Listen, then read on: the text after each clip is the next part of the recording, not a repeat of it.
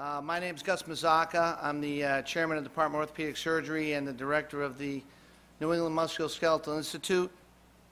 Tonight we're talking about innovative treatments for back and leg pain.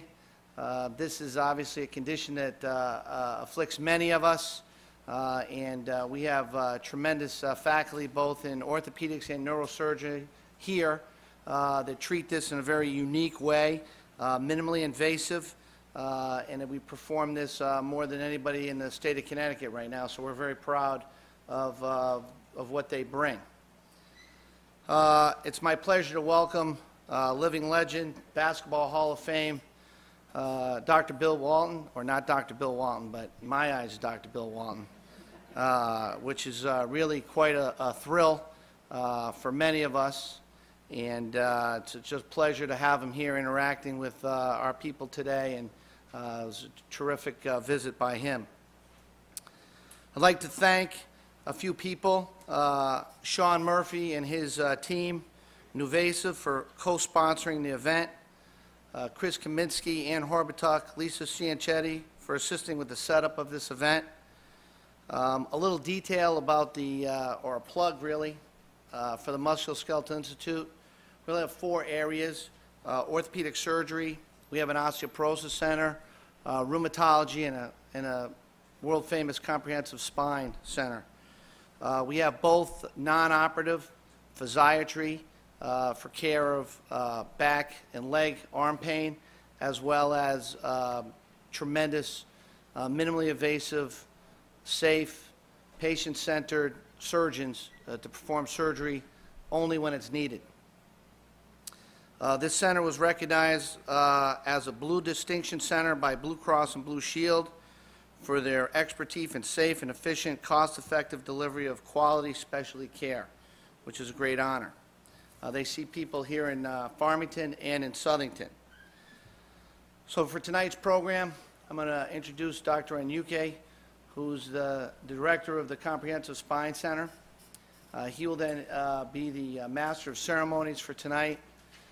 Then obviously we'll hear from Bill Walton, and then we'll have a question and answer session. So we're going to go straight through with the program. And once again, I'd like to thank all of you for coming and supporting this terrific event. Dr. Enyuke?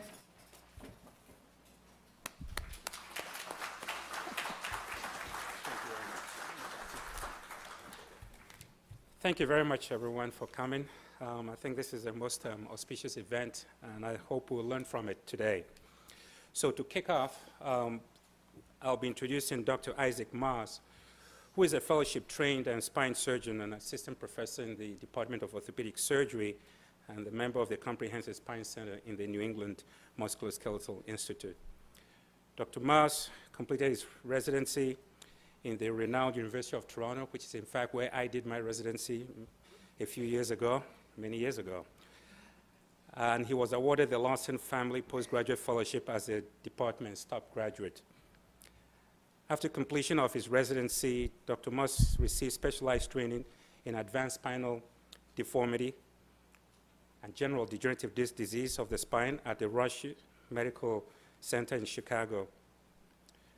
Dr. Moss' clinical focus is on the treatment of all disorders of the neck and back. He has specific interest in clinical and research conditions of the spine. He particularly likes the use of minimal invasive approach to spine ailments. Dr. Moss also has a master's degree in biomedical engineering, and he has had several awards and scholarships for his involvement in research to develop novel biologic therapies for intervertebral disc degeneration. He's a member of the North American Spine Society, as well as the Orthopedic Research Society. So please, I welcome Dr. Moss to come and give us this talk on the use of this particular spine procedure. Dr. Moss.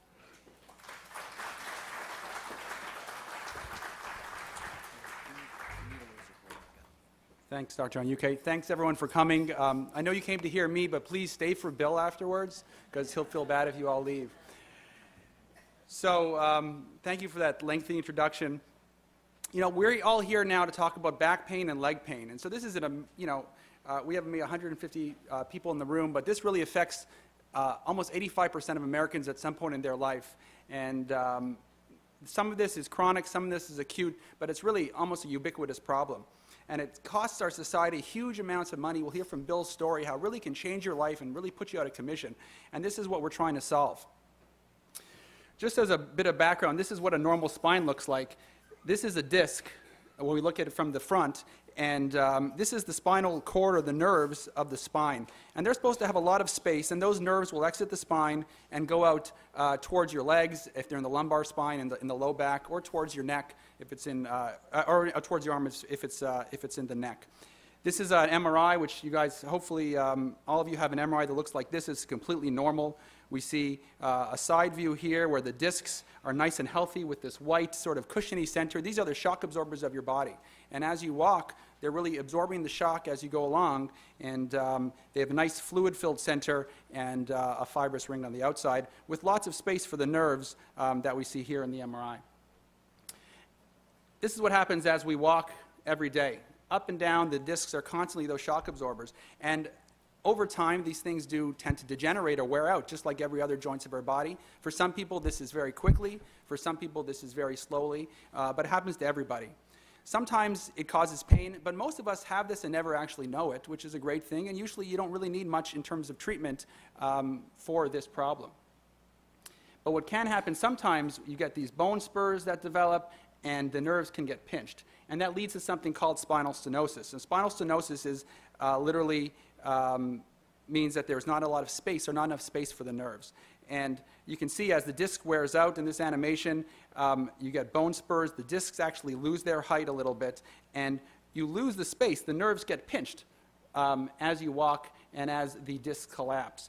And sometimes this is asymptomatic, but sometimes this can be a lot of painful either in the back or running down your legs. Usually people have worse pain when they're walking, better when they're sitting, but not everybody follows this sort of pattern. And again, this is just the normal, healthy spine where you have a big, high disc with lots of space for your nerves. And here's a worn-out spine where you can see the nerves get pinched. And the MRI, remember before we saw that big center where there was a lot of that white stuff, space for the nerves. Here, you don't really see very much space. Spondylolisthesis is another thing that can happen. This means the slippage of the spine where actually one bone slips forward on the other. And this happens, again, as a normal part of aging, but sometimes can lead to very significant symptoms. And again, an MRI here where you see really, I mean, it doesn't take a lot of training to figure this out. Here's one of the building blocks of the spine, the vertebrae. Here's another, and they're not quite lined up. And again, what happens behind that, where the nerves are, or you can see over here, there's not a lot of space for the nerves, and you have spinal stenosis or pressure on the nerves, you get very similar symptoms, the back pain, leg pain, and it can be quite debilitating. So some people have back pain. Some people have what we call radiculopathy, which is the pain that shoots down your legs, usually because the nerves in your spine are being pressed. Sometimes this can happen, a lot of people call it sciatica, that's what's referred to as sciatica. This can happen acutely, so it comes and goes very quickly, or in some people it can actually last for a long time. Sometimes it's constant, that it's there all the time. Sometimes it comes and goes depending on what you're doing. So this is what everybody's saying now. It's a plug for my son.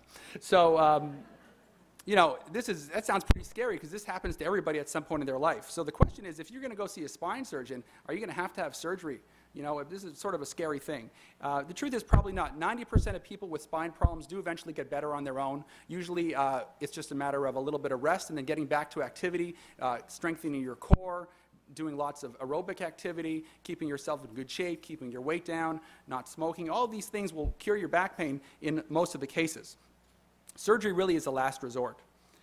So how do we decide who needs surgery? We look for red flags. So meaning sometimes, you know, it's not just pain, but other things can be going on. People have neurologic deficits.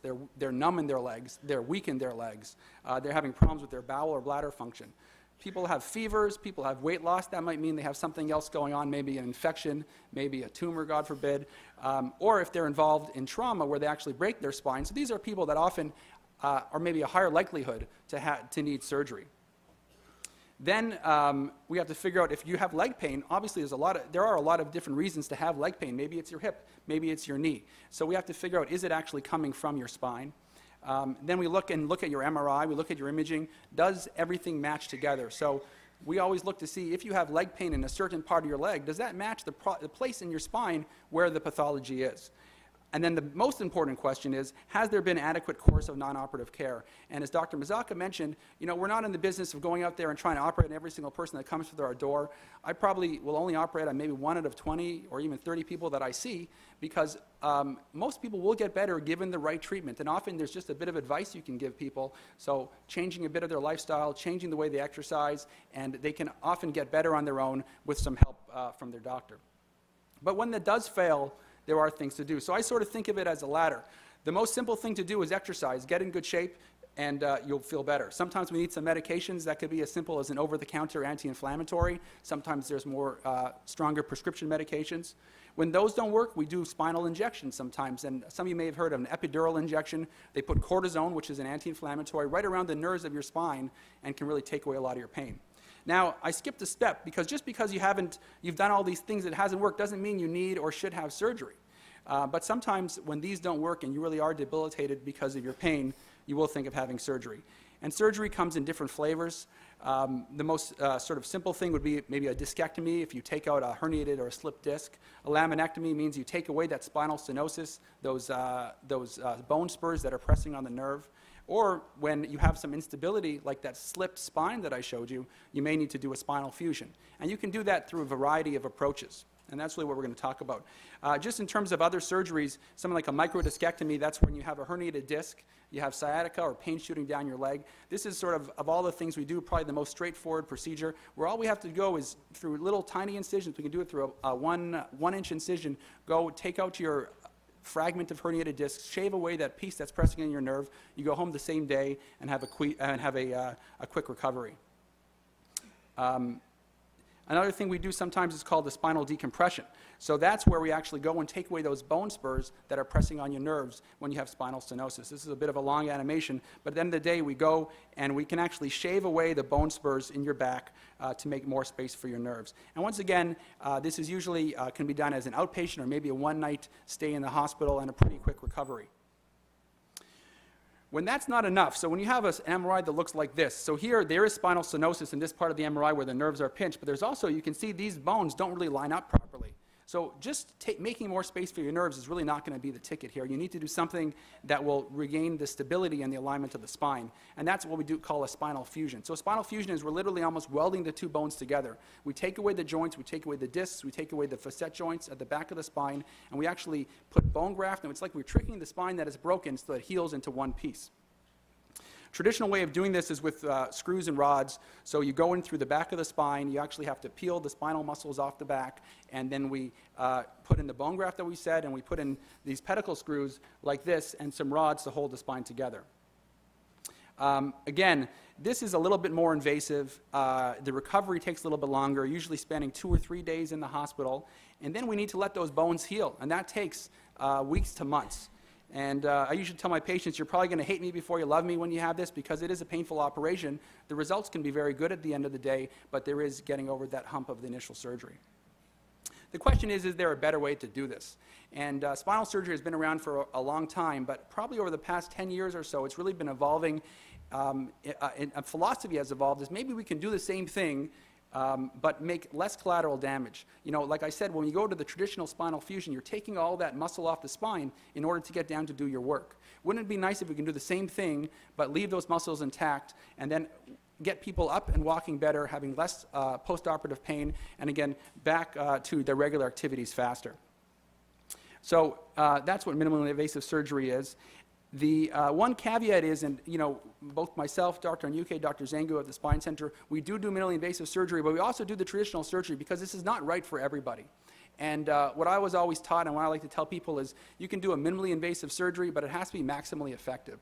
So if you can't achieve the goals you need to do, there's no point in having a small incision, because your patient's not going to be, you're not going to be happy. If you had a small scar, but your pain was still there, that's not making anybody happy. So the first thing that we need to do is really figure out, can we achieve the same goals with less collateral damage to the rest of your tissues? And this is why I've sort of started doing a lot of this, what's called XLIF, or extreme lateral interbody fusion, because really it's one of the ways where we can achieve the same goals. We can realign the spine, we can make space for nerves, but do it with less of this collateral damage. This is one kind of minimally invasive fusion that we do.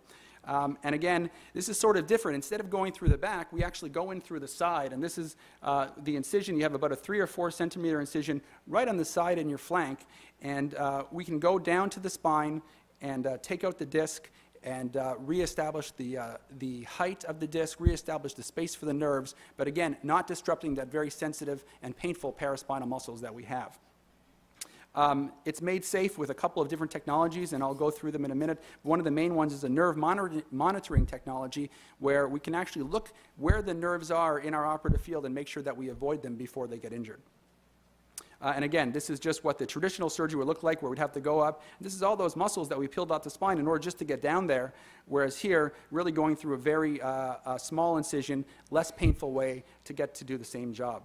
This is that neuromonitoring device that I've talked about. And what this is a computer and a unit, and then we put some needles into the patient while you're sleeping, so you'll never know what happened.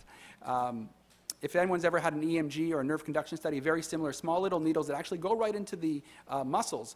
And what we do when doing the surgery is we stimulate, we look for nerves in our operative field where we're doing the surgery. And if we see that we're getting twitches in the muscles, then we say, okay, we got to sort of figure out a different path, move our retractors away, try to figure out a better way to do this. And this is a very safe, reproducible, effective way of doing this surgery without injuring any nerves. It's been used in over 100,000 surgeries, and this number is climbing every day. This is just a little bit of demonstration of what the XLIF surgery is. And again, extreme lateral interbody fusion. And you'll be, the patient is positioned on their side. And again, so sleeping on your side. And we go down, we make a very small incision right over. You use x-rays, obviously, to localize exactly where to go. You make a very small incision in the side. I guess I'm faster than the video. And then you see here, this is that neuromonitoring thing. So as we're going down, we have to make a portal to get down to your spine. And each one of these, called dilators, which actually opens up the space to get there, each one of them is attached to that nerve monitoring system. And that allows us to safely get down to the spine. Then we work the entire surgery through this tube. So again, that's about a 3 or 4 centimeter incision as opposed to a big incision in the back. And working through this tube, we take out the disc, just like we were doing from the back of the spine, actually, but doing it now through the side. And in fact, it's a bit easier because you have more access to it. And we can put in these large implants. And so you can see before you have a disc that's collapsed, and when the implant is in, and this is, again, it's called PEEK, which is a plastic. And inside we put bone grafts so that those bones will weld together just like the traditional surgery. But the nice thing is we can reestablish the height and, again, make more space for nerves. I don't think we want to watch that again. So again, the XLIF procedure is less disruption to tissue. You lose, a tablespoon or 2 of blood during this procedure, and we are very safe with the neuromonitoring. People will get up and walk faster. They'll get out of the hospital faster, and again, back to normal activity, which is the goal of this entire process. Is it right for everybody? No, it's not right for everybody. This is one of the ways, one of the indications, spondylolisthesis, when you have that slippage of the spine. And what you can do, again, is putting that spacer inside. When you reestablish the height of the disc, it also puts the spine back into alignment and makes space for the nerves. This is one of my patients. You can see here, this is a side view of the spine. The disc is collapsed, the spine is slipped forward, and we put this device in. You can see the space. This is where her nerve had to come out from before. Once we were finished, look at the space available for that nerve. I mean, you don't have to be a doctor to figure that out. That took away her pain, and again, out of the hospital in 1 or 2 days and back up and walking. Another thing we often do surgery for is something called scoliosis. Now, most of you think of scoliosis as something that adolescent people, adolescent girls usually get. Those are the big curves of the spine. I know our daughter just got tested for it in school, I think. But this is different. This is called degenerative scoliosis. Degenerative scoliosis is something that's going to happen to about 60 or 70% of the people in this room at some point. And that's where you develop a curve in your spine as a result of the discs collapsing. And when that happens, just like with the spondylolisthesis, the nerves can get pinched. And people can have a lot of pain.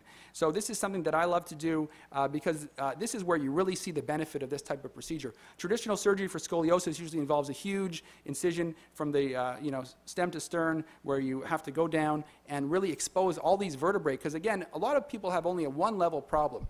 So doing the open surgery maybe isn't such a big deal. But when you're talking about 4 or 5 levels that need to be fused to be realigned, that's really a huge operation. Lots of blood loss, lots of postoperative pain, hard to get back and going afterwards. So this is, I think, where it's a bigger operation where you get the maximum advantage of some of these, of a minimally invasive procedure like this. So again, here you can see one of my patients. You can see this curve of the spine. And right over there, the nerves were being pinched, and this patient, this woman, had really horrible pain. She was a teacher, couldn't work, took 6 months off of school, and was really debilitated. She tried everything else, like we said, did physical therapy, did medications, did injections, and really wasn't getting better. Came to see me, and we discussed her various options, and we decided to have an XLIF. This was done over 3 levels, and you can see the before and after. It's really remarkable, and for me, it's a very rewarding thing because I can see this happen in the operating room as you're doing it. You just know the patient's going to feel great when this is done. So again, is the XLIF right for you? It's not, every patient is different. Not all pathology can be addressed with any single approach.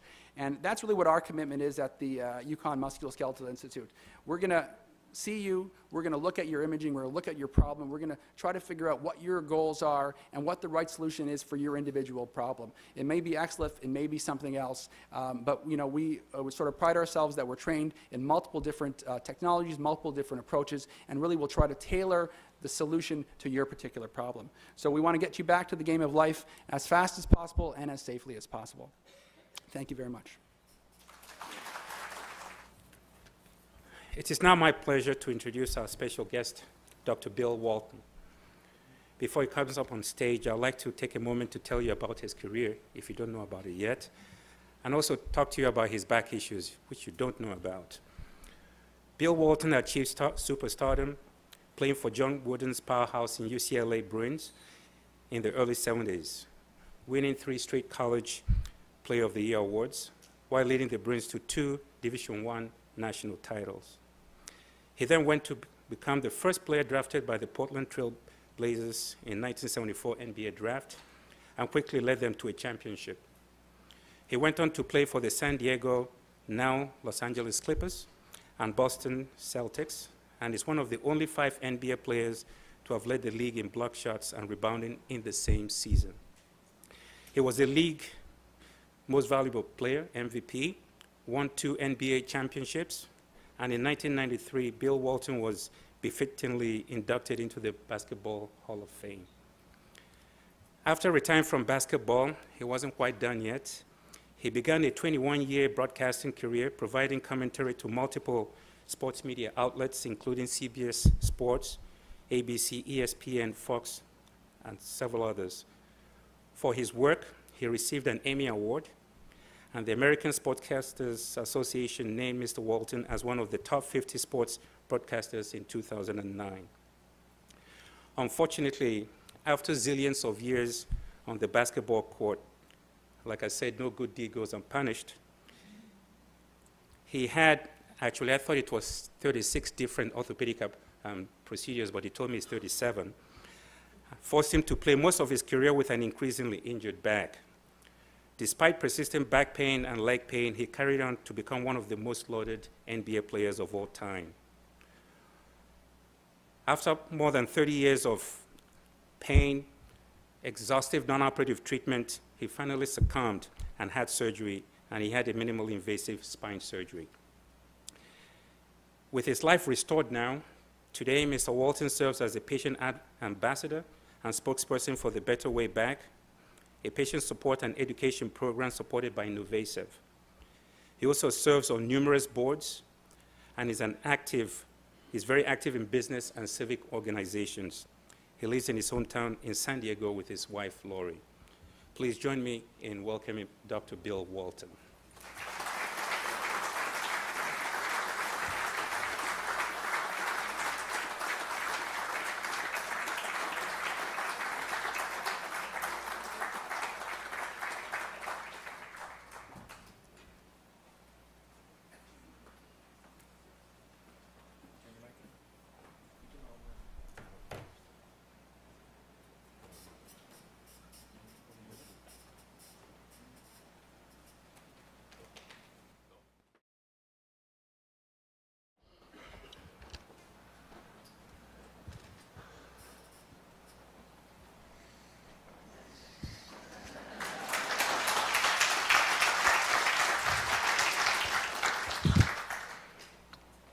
I'm Bill Walton. I'm an XLIF patient. I'm an ambassador for the Better Way Back program, which all combined to make me the luckiest guy in the history of the world. It's wonderful to be back here in the basketball capital of the world.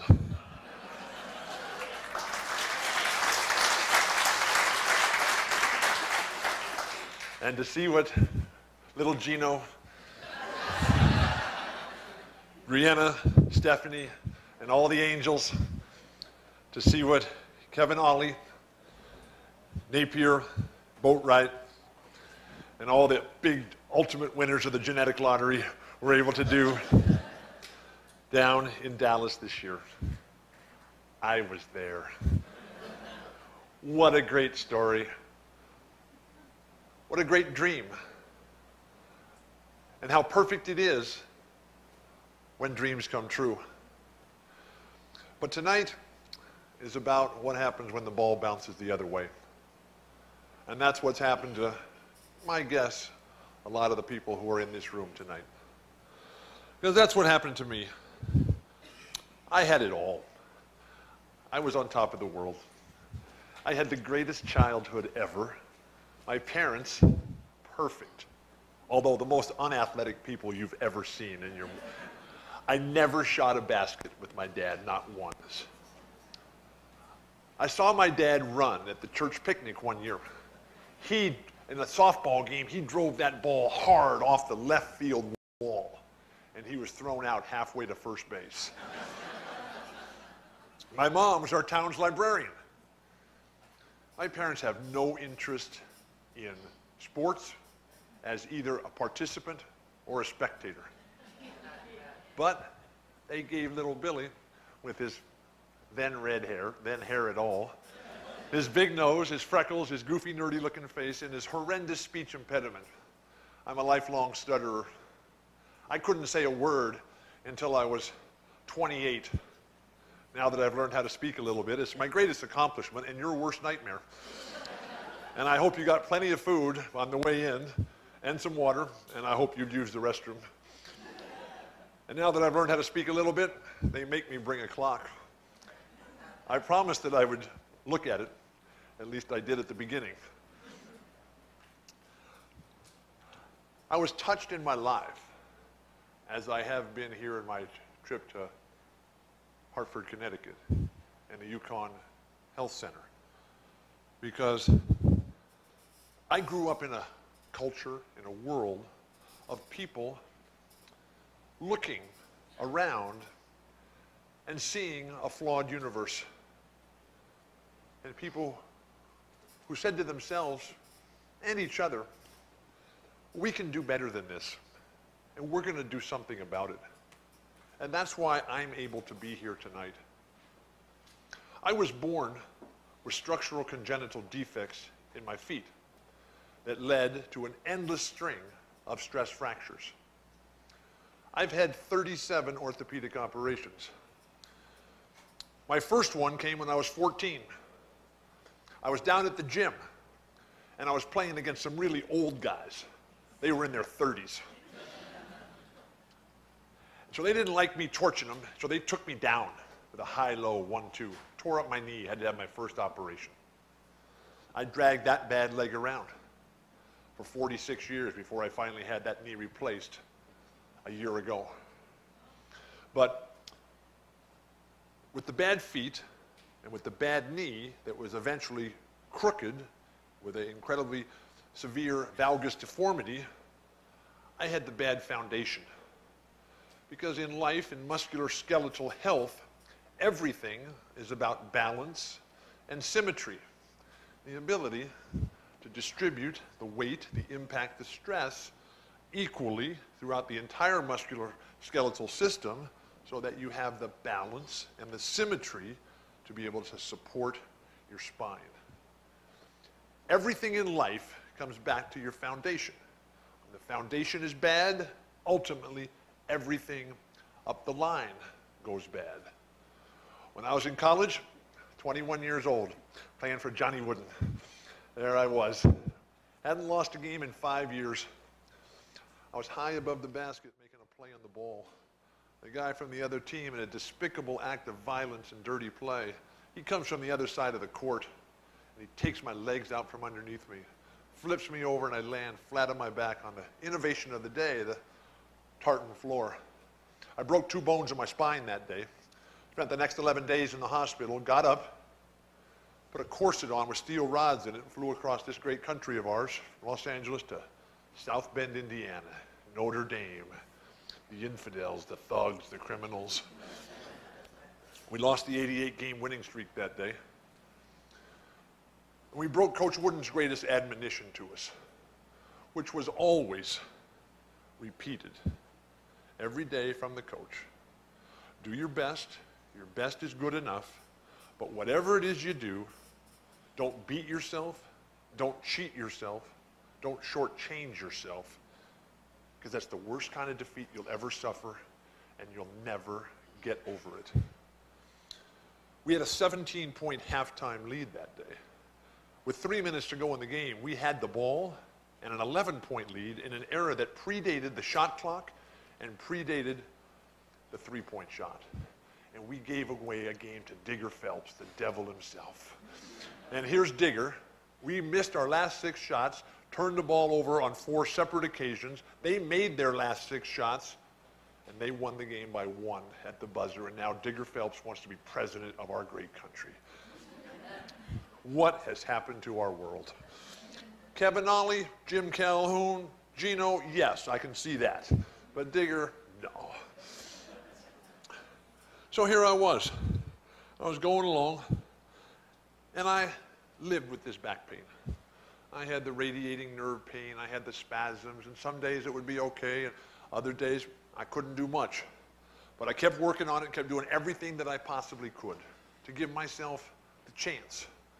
But ultimately, after 35, 37 plus years on the road, countless airplane rides in little tubes that I couldn't stand up in, little tiny seats, in hotels, not like the one I'm staying in Framingham right now, Farmington, excuse me, but hotels that I couldn't fit in the bed, or the bed was too low and too soft, and the bathroom ceilings way too low, couldn't stand up straight.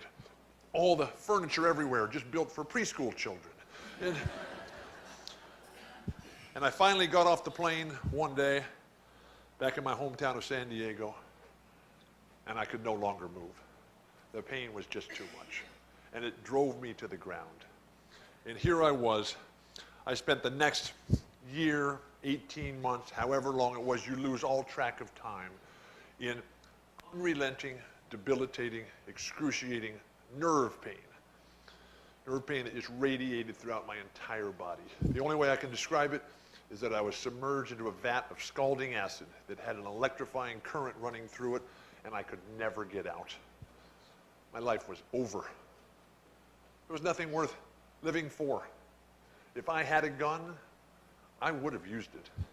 I was going to jump off the bridge. Never discount the element of suicide in spine health.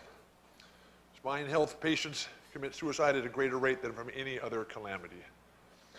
Anybody who's ever been in this situation, they know exactly what I'm talking about, to where there's no hope.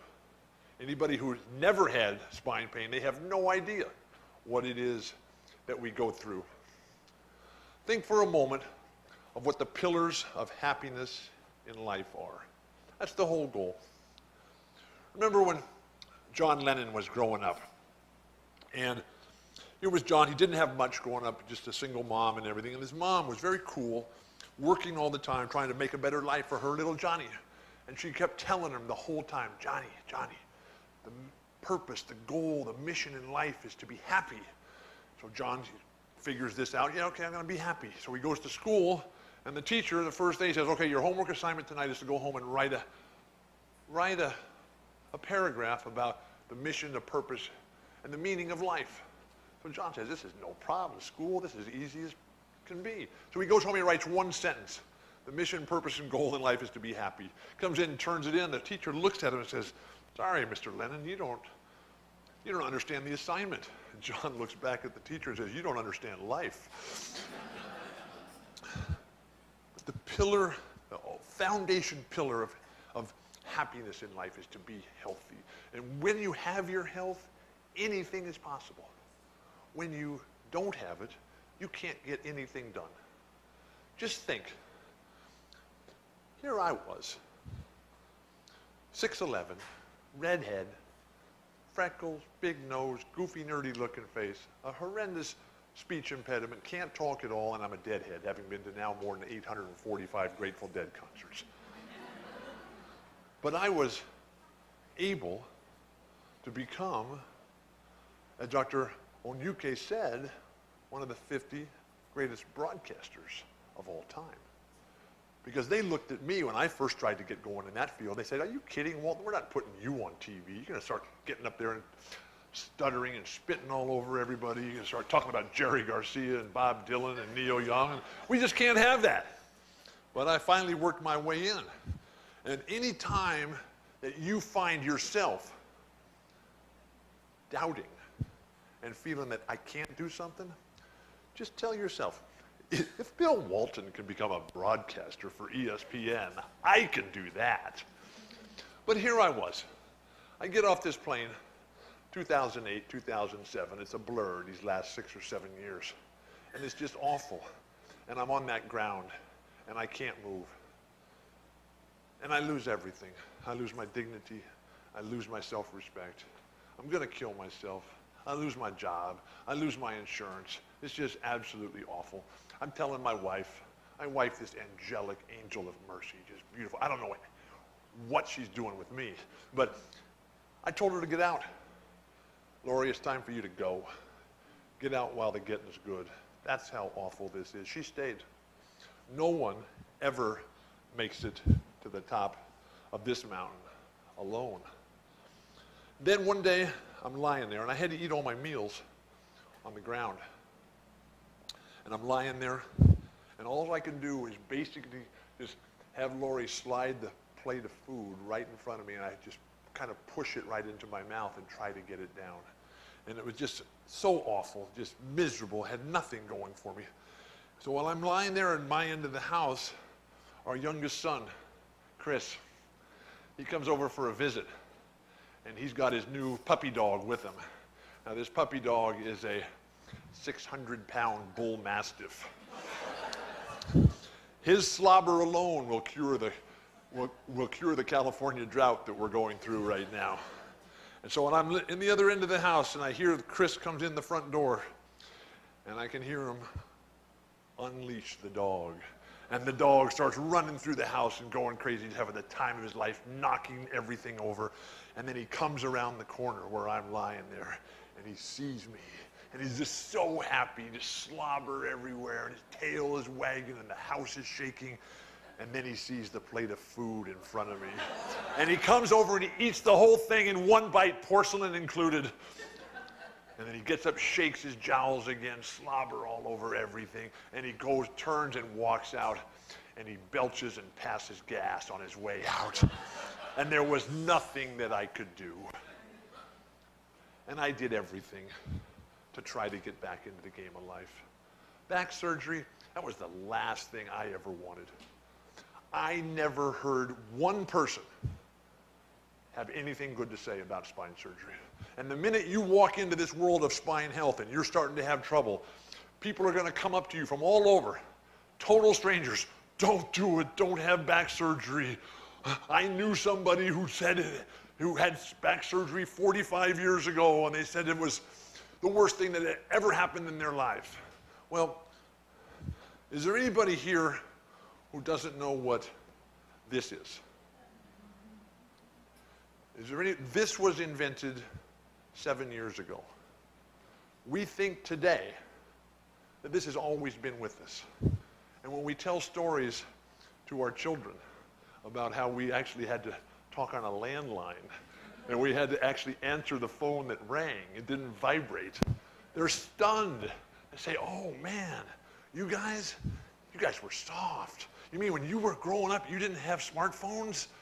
You mean to tell me that when you were growing up, marijuana was illegal? You mean to tell me when you were growing up, same-sex marriage was not allowed? You guys were soft. You didn't do anything out there." Now, Is there anybody here who's still using a rotary phone? You are, okay. See me afterwards, okay? This was invented 4 years ago, and how much this has changed our lives. The revolution that we see here that Steve Jobs brought to us is the same revolution that Ann and Gus and Dr. Onyuke and Dr. Moss are driving right here at this incredible health center right here, UConn, the center of the basketball world. And just all these people who have come together with new technology, new techniques, new equipment, new procedures that have allowed people like me to get back into the game alive. I was so lucky. I was lying on that ground. I was going to kill myself. I had a friend. You know him. His name is Jim Gray, one of the Hall of Fame broadcasters that I've had the privilege of working with for the last 20 years of my life. I worked with Jim every weekend for 20 years. And one weekend I wasn't there, and Jim said, "Where's Bill?" He's on the ground with his back. Jim called me every day. Jim called me every day and said, "Bill, don't give up. You can make it." And Jim, he went out and he found my doctor. And he went out and he found NuVasive, the medical device company, which a dozen years ago was a dream, was a startup, was a vision. How can we help people whose lives are ruined? And not only their lives are ruined, but their spouses' lives, and everybody around them, their lives are ruined. And so they've completely changed our world. And I tried everything to avoid spine surgery. The last thing I wanted, somebody cutting me open. Dr. Moss, I would love to be able to speak like him, just so fast, so fluid, so perfect. And here he is, just, I mean, he's so much like Steve Nash, this little Canadian, you know, coming down, giving so much to us. But years ago, the operations that they used to do on people like me, and maybe some of you as well, they called it the shark bite, because the incision went from here all the way around to the back. And it looked as if you had just been eaten by a shark. Spine surgeons, they do 4 things. They take junk out, they decompress to allow the movement of the spinal cord, and then they straighten the spine, and finally, when needed, they stabilize it with all the hardware. And I had all 4 of those things done to me. But I didn't want anybody cutting me open. It's one thing when they start cutting on your feet. That was all to get back to playing basketball. But without any sort of positive reinforcement. And that's why I'm so passionately committed to the Better Way Back program. Think for a moment about the ultimate lesson in life as a student. And the mantra that applies here is you'll never learn what you don't want to know. And so here I was, scared to death about this spine surgery. So I did everything. All the different techniques, the massage, the yoga, the acupuncture, the drugs, the stretching, the core training, everything possible to develop that balance and symmetry, but it wasn't working. And ultimately, I needed to have surgery. And so there I am. I'm lying in the hospital bed, getting ready. And they just put the drip in. And when you've already had 36 operations, you know what that drip means. And when the world starts to fog over. And so my spine surgeon, Steve Garfin, is standing there. He's like Dr. Moss, little tiny guy. But he's a lot like John Wooden, a lot like Bob Dylan, and a lot like Steve Nash, a true giant. John Wooden always used to tell us, it's not how big you are, it's how big you play. It's not a game of size and strength. It's a game of skill, timing, and position. It's not how high you jump, it's where you are and when you jump. And so Wooden, who I was his worst nightmare. I mean, I was his easiest recruit, drove the guy crazy, and I drove him to an early grave at 99. But every time he would say these profound statements, which made no sense to me, I was a teenager. Are you kidding? When I played for him, I was 17, 18, 19 years old. He was in his mid-60s at the time, and he keeps saying things, it's not a game of size and strength. And I'd say, wait a second. How can you say that with a straight face? You tell us it's not a game of size and strength. Come on. Kareem has all the records, Shaq has all the money, and Wilt has 20,000 girlfriends. So what is up with this size and strength stuff? And he would jump right back at me and say, Walton, you're the slowest learner I've ever had. Don't you understand it's not about stuff? It's not about material accumulation and physical gratification. No, it's about training the mind, what they do right here at UConn Health. That ability to visually see the future, to have that dream, to have that plan, to take advantage of all that new technology that's out there. Because what's happening in the communications world, what's happening in science, is really being driven by what's happening in medicine. And no more so than in the toughest part of all, which is the spine. If you break your arm, it's one deal. You break your leg, come on. They put a cast on it, you get better. When you're in the world of spine health, you're in it for the rest of your life. I had no idea. You'll never learn what you don't want to know. And so when I'm lying there in this hospital bed, February 8th, 2009, 5.5 years ago, tears streaming down my face. My life is over. I don't even know if I'm going to come out of this. And the doctor's standing there, he's patting me on the hand, saying, it'll be okay, it'll be okay. And I reached out to him, just as I'm going under, and I squeezed him with what little strength I had left. Because I had been on the floor for so long, my total body had just dilapidated. My biggest mistake, my biggest problem was that I waited too long. I didn't know. And so as I squeezed him and held on to him with everything that I had, I looked right into his eyes. And I said, please, Dr. Garfin, please fix me. Please give me another chance. Please let me climb on the mountain one more time. Please let me play in the game of life one more day. Please let me ride my bike again one more time. Then bam, I'm just out, right? And I wake up and it was worse. I felt like I'd been run over by an 18-wheeler out here on Interstate 84 there on the way to Bristol. And after the guy ran over me the first time, he went down the block, turned around, and came back and did it again. And then when he left, then he sent the steamroller in. They just put all that new pavement right through downtown Hartford on. That steamroller came and flattened me. And that was me. And oh, it was tough. Everybody is different. If I had done it sooner, it wouldn't have been as hard. That was my mistake. Because I was unwilling to listen. I was unwilling to learn as to what the possibilities are out there for all of us to get back to that foundational pillar of happiness, which is health.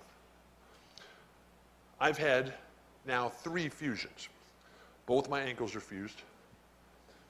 My spine is fused. And I've got a new knee. I waited too long on all of them. I have wasted so much of my life sitting around thinking I'm going to get better. But that's the mindset that I've always had, that sense of I can do this, I can get this done, I can be tough, I can grind it out. It's just a matter of working more, working smarter, working longer, working harder. That's not the way spine health works. Because when they were inside of me, they did it all. Took all the junk out, decompressed, straightened everything up, put all the screws and bolts and nuts. Now my surgery, which was 5.5 years ago, took 8.5 hours. In those last 5.5 years, the time, the improvement, it just keeps getting better and better. Now they're doing these things in just less than 2 hours. And in the big picture of things, my problems were minuscule. Because when you're at the point that I was, you're going to be in that doctor's office and you're going to be looking around, you're going to be seeing all the people with their cages and their halos, you'll be seeing people in the wheelchairs and all bent over and they can't even move and everybody's crying, it's so sad. In the big picture, mine was nothing, but it was mine. And that made it the worst injury in the world. And the ones you're facing right now, they're yours, which make them the worst in the world. So accept the fact that you've got to do something. You are not going to get better in the world of spine health by sitting on the couch, watching ESPN, and drinking tequila all day. This is something you have to be able to work through, to be able to exercise to develop the strength, the balance, the coordination, and the balance and the symmetry in your whole musculoskeletal system so that you can have that chance. This has not been an easy journey for me.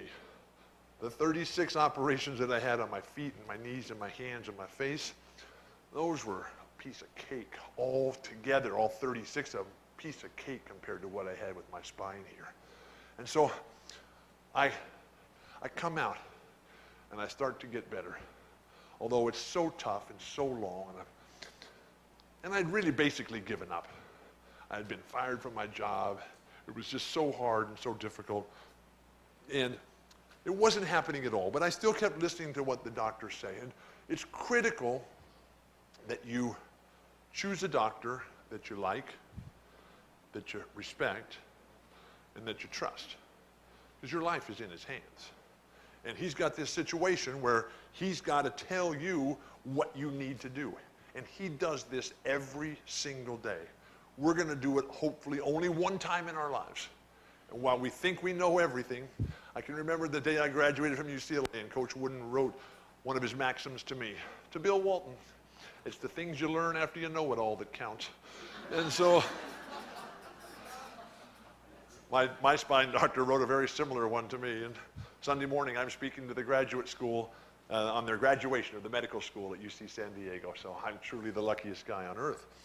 But during this long and arduous recovery program, you lose faith.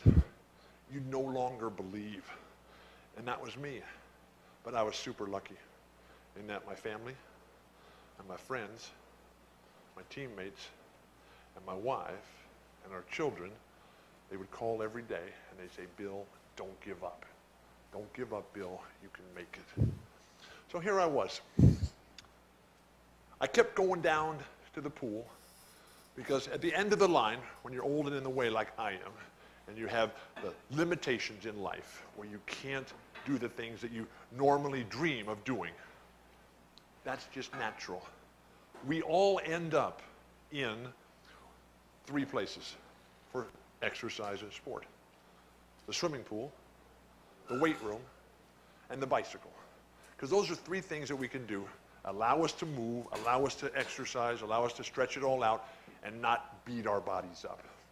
I could no longer ride my bike, but I could go to the pool, and I go every day. There's a pool, 90-degree indoor pool, YMCA, 10 minutes door to door from my house. My feet hit the floor in the morning, and I'm at that pool every single day. I don't swim, I don't put my head underneath the water, I just move. I just work it all out, stretch, get all the kinks out, and then come home after a hot shower and get in that weight room and just start working on the core from the chest to the knees. Because the life that we live, sadly, puts us into the flexed position. And that's the worst thing in the world, because you have to get to that position in life of extension with the head up and the shoulders back. And until this position here becomes totally natural to you, you have no chance of long-term spine health. So here I was. I had given up. It was just too hard. And then one day, 7 months to the day after my operation, I'm in the weight room. I'd already been to the pool, and I'm pushing that steel. I'm not doing anything hard. I don't lift like that. I just lift for exercise, a little bit of resistance, the pushing and the pulling and the knee extensions and all the different things. And it turned. And I could feel that for the first time, I had a future. And it was just the greatest moment, this epiphanic moment in my life that I'll never forget. I had on the stereo, I had Jerry Garcia singing Bob Dylan's most beautiful song ever, The Visions of Johanna. The vision that tomorrow is going to be better, and there's something ahead worth looking for. And so there I was in the weight room, Jerry singing Bob. Ain't it just like the night to play tricks when we're trying to be so quiet? We sit here stranded, though we're all doing our best to deny it. And as today we mourn the passing of Maya Angelou and the great poets, the dreamers, the visionaries, the guys who were willing to step to the front and say, I'll take care of this. Dr. Onyuke, Dr. Moss, Gus, and all the people here at UConn Health who were doing everything they can to give you the chance to get back there in the game of life. It turned for me, and I had the chance. So I closed down the weight room. I went back across the yard, and I gave my wife the biggest hug and the biggest kiss. And the tears of sadness, which had been there for years, now turned to tears of happiness. With my spine, I cried every day. Every day it was so tough, so hard, and there was just no hope. The desperation, loss of control, and everything spiraling miserably out of control. But now I could feel it, and there was something to look forward to. And I told Lori, I'm going to make it. I can feel it. It turned today from deep inside, and it was just absolutely incredible how great that feeling was that day, Labor Day weekend. Now, 2 days later, I went out on my bike for the first time in seemingly forever. I love my bike. My bike is everything to me. It's the most valuable thing that I have. My bike is my gym, my church, and my wheelchair all in one. Because my bike embodies everything that I believe in. Science, technology, metals, components, discipline, structure, a plan, sacrifice, a vision. But what my bike really means to me is freedom and independence. The ability to get from here to there, because I can't walk. I can get a little bit around, but because of my feet, because of my knees, because of my spine, I can't walk for exercise. The problem that I have with all my orthopedic challenges is that what's good for my spine, which is walking and moving, is bad for my legs. What's good for my legs is bad for my spine. So every day is a constant battle. How I find that balance. And my bike allows me to do this. But I hadn't been able to ride for seemingly forever. And I go out there this very first day, just 2 days after this epiphanic moment with Jerry and Bob and my wife, Lori. And I was all bent over still. I couldn't stand up. I could barely turn the cranks, but I was on my bike. And I could feel the wind. And I could feel the sun. And I could feel that thin film of sweat. And it was just so perfect. I was riding my bike again. I was just going right around the neighborhood, level, flat, perfect pavement. And if you can find perfect pavement in San Diego, please call me up. And I'm coming around just a few minutes out there on my bike. And I'm coming around the last turn. We've lived in the same house now for 35 years. And as I come around to slow down and dismount and go back inside and tell Lori how fantastic it is that I was on my bike today. Oh my gosh, how far I've come. All the teenagers, they're sitting on this far street corner and they're just happy as can be. It's summertime, it's just perfect. And they see me. Bill, you're riding your bike. This is great. What wonderful news. Your back must be feeling better. I'm saying, yeah, I'm going to make it. I'm feeling better and better. I'm saying, that's great, Bill, terrific. And then the 14-year-old boy, the guy that lives next door, he's got a couple of real hot California beach girls with him, right? They're all decked out in their bikinis and everything. And oh my gosh, he's going to show off for these young, hot California beach girls. So as I'm slowing down to dismount and waving to all the teenagers, he jumps up and he grabs his Tony Hawk skateboard and he comes out into the street to put on a show and draw all the attention to himself. And he loses control on takeoff and he plows right into me. And he knocks me over. And I go falling down in a broken, pitiful, bleeding, bloody, helpless, hopeless ball of flesh. And all the teenagers, they just run, just disappear, dust in the wind. I look back, my bicycle is broken. I feel here where I landed, my pelvis is broken. I feel back here, my sacrum is broken, but my spinal fusion held. Thank you, Dr. Moss. Thank you, Dr. Onyuke. Thank you, Nuvasiv. Thank you, Sean. Thank you, Cookie. Thank you, Matt. Thank you, Gus. Thank you, Ann. But I was back on the ground for 4 more months. And I'm just crying, and I'm on the phone with the doctor. And I'm just saying, I can't do this. This is too hard. It's just too difficult. I can't, I give up. And he said, Bill, think back. Because doctors, they do more than just the surgeries. They heal in unknown ways. And so my doctor, who knew about Coach Wooden, knew about my relationship with Coach Wooden, he said, Bill, think back to what John Wooden gave you in terms of that foundation, that pyramid of success and all those human values and personal characteristics that will enable you, when times are tough, to be able to come back to your core, to be able to start over, regroup, and charge out there one more time. And what were those, Bill? Industriousness, enthusiasm, friendship, loyalty, cooperation, intentness, initiative, alertness, self-control, physical fitness, skill development, commitment to the team, poise, confidence, and competitive greatness. I said, yeah, I remember all those, but what does that have to do with the fact that my back is killing me? And he looked at me and he said, Bill, years later, after John Wooden, who spent 14 years working on that pyramid of success, he added 2 external words at the top. And those are the ones that I want you to focus on now. And those 2 words, Bill, are faith and patience. Do you believe? And are you willing to put the lifetime in that it takes to get this job done? Now, as we make a transition to what it means for you guys in the space that you're in right now, think of, and the great thing about basketball, which is the world's most perfect game. I mean, in basketball, all you have to do is wait for the opening tip. And then it's who's in shape, who's got a game, and who can play, and who really wants this. Guys like boat ride, my little favorite boat ride, running around out there, right? And that little trick half-step toodaloo move he did on that big guy from Kentucky and just left his jockstrap hanging there on the floor. But basketball, perfect. Where on every play, you can make a positive contribution to your team's effort to win. Unlike football, which is basically a halfway house between the army and prison. And baseball, which is a bunch of out-of-shape guys standing around, scratching themselves, taking steroids, and waiting for the game of life to come to them. So Coach Wooden, his pregame speech was the same. And it's a message that you have to absorb, believe, trust, and then implement in your life. Because he would come into our locker room, and we're all ready to go. We're just fired up as can be.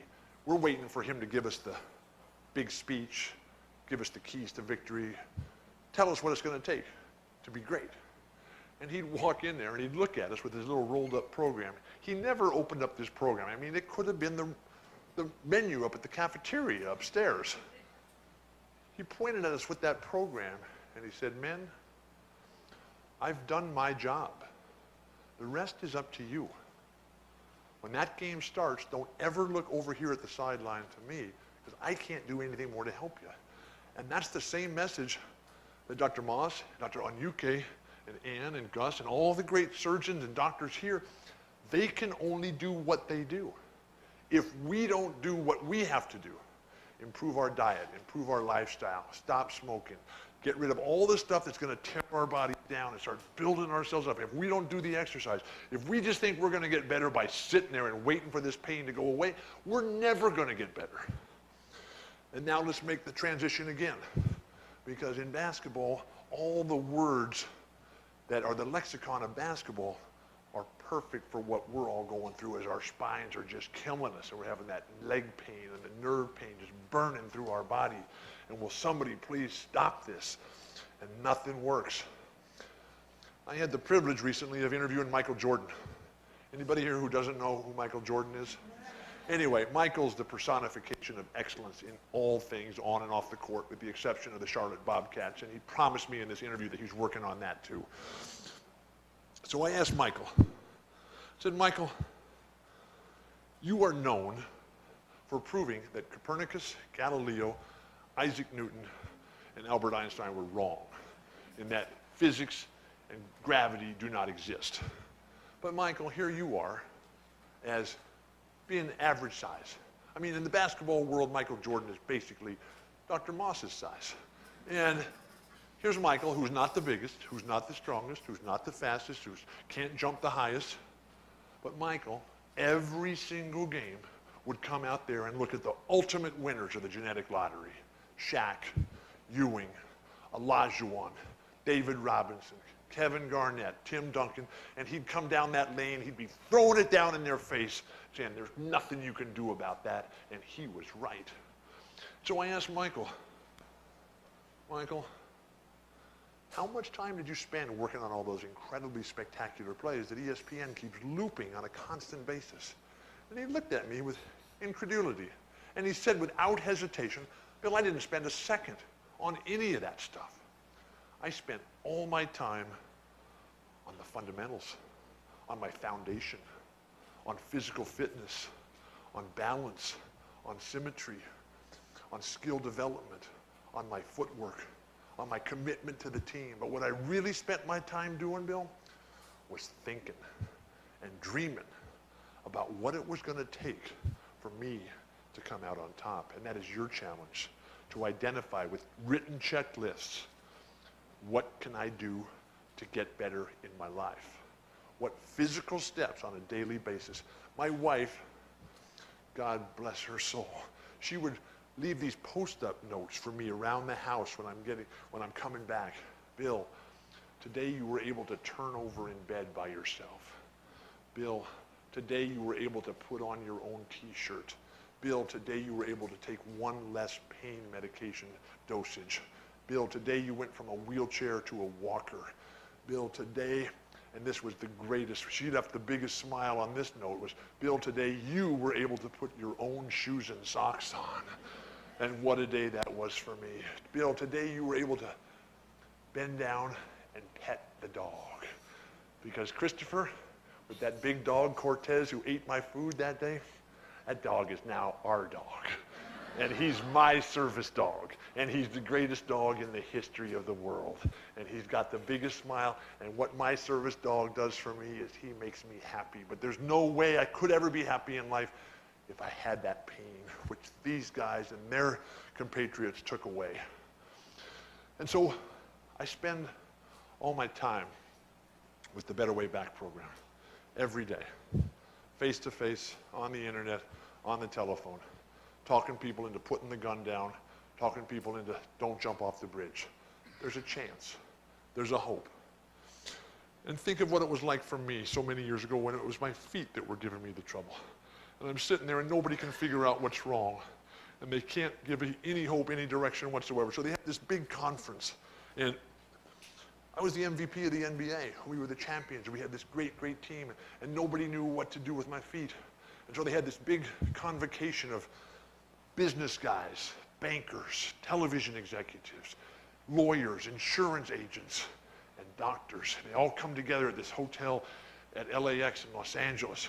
And we're sitting there all day long. People are talking, what are we going to do? How it's going to play out for Walton here? None of the news was any good. So finally, at the end of the day, they needed to have some sort of resolution. And so the guy who was moderating the program said, okay, if you're not a doctor, get to the back of the room. I only want the doctors to the front. And there was 10 or 12 of them there. And I'd seen all of them individually, but here they all were together for the first time. My x-rays were all over the wall, my medical records, everybody had been going over there. I was looking at my feet, pulling, tugging, twisting. And so the guy who's moderating, he goes around the room. First guy, he'll never play again. Second guy, he'll be in constant and worsening pain the rest of his life. He'll walk with a miserable limp the rest of his life. That bone in his foot is going to die. We're going to have to cut his foot off pretty soon. I'm 28 years old. Oh, my God. And they get to the last guy, the oldest guy in the room. And he's been quiet all day. I had been seeing him a lot, just one-on-one. And he looked up at everybody else and he says, I've got an idea. They said, what? What is it, Dr. Wagner?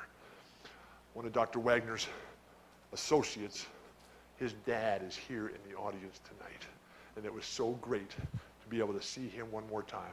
So Dr. Wagner, he looks around the room, he says, I got an idea. What is it? I've come up with a new surgery. What is it? He describes this incredibly complex 5 huge, massive cuts all around over the top of the foot. Taking everything out, putting everything back in, sawing, cutting, sewing. Unbelievable. And the doctors are just sitting there just slack-jawed, right? They just can't believe what this doctor is explaining to them. And they all looked at him and they said, that'll never work. And he just stood fast and looked right back at him. And they said, Dr. Wagner, how many of these have you done? I said, I've done 10 of them. How many have worked? None. And I said, I'm going with him because he's given me a chance. And what do we have to lose? We can't just sit there in our pain and our misery. We got to take action. And so while I spent all this time with the Better Way Back program, and that's an advocacy program that helps people like you on both ends. I know we have Sandy, I know we have Lou here who are on the back side of the surgical procedure here. They're going to come up and speak in a little bit. But I also do another thing.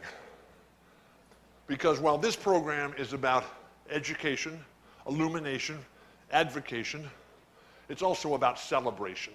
It's about the fact that I got my life back. I have no pain. I take no medication. I had no idea what life was like without back pain. It's a miracle what's happened to me. So I go out and I celebrate that miracle. Yes, I have a duty, obligation, responsibility to give back to the people who have given me this life, and that's why I'm here. But I also go out and I help the people who are on the back end, who are already out there celebrating. So one of the things that we do, that I volunteer for a group, we buy wheelchairs and prosthetics for people that don't have arms and legs so that they can participate in the game of life through sport. And generally the people who we support are Afghan and Iraqi veterans coming back blown up, think their life is over. Young children who had the serious birth defects, never had a chance, the chance that we all take for granted, or somebody who's been in a horrific accident, motorcycle accident, industrial accident, they get hurt really bad, their life is just ruined. They think it's over. We know better from our own personal experience. So we go out and we provide programs, leadership, friendship, mentoring, and we raise money. We raise money to buy the sports chairs and the prosthetics so that they can get going themselves. And so one of the things that we do is we ride our bikes every year from San Francisco to San Diego. 750 miles the way I go. Everybody else takes them 650, but Always Lost is one of my nicknames in the world of cycling. Well deserved it, but that assumes that I know where I'm going. And so the first year I do this, I just had my spine surgery. And I'm coming down the very last day, and we're in Del Mar, California, just north of San Diego. Believe me, if the Pilgrims had landed in Del Mar, Connecticut would still be wilderness. It's really nice there. And here it was. Today it was like winter in Del Mar. And so we're in a big group. There's 125 of us that ride every year. We raise millions of dollars to buy all these expensive sports equipment.